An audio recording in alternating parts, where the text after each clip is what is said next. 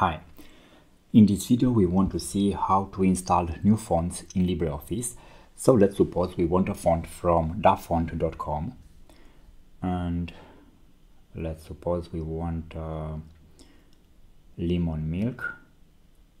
No, let's not download this one. Let's choose one that is free for personal use. So let's use athletic outfit.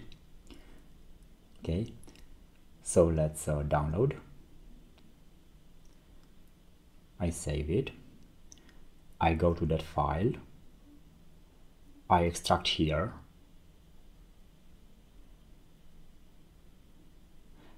let's go to that folder. This is a okay, we go in that folder, and this is a true type font file.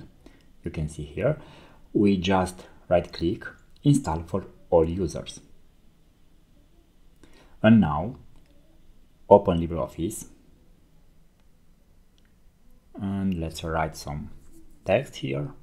Let's select the text in order to apply our font, and let's search for athletic outfit.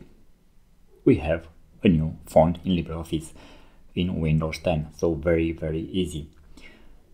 If this is not working in your case, please be sure to close LibreOffice, then install that file, font file, and after that reopen LibreOffice.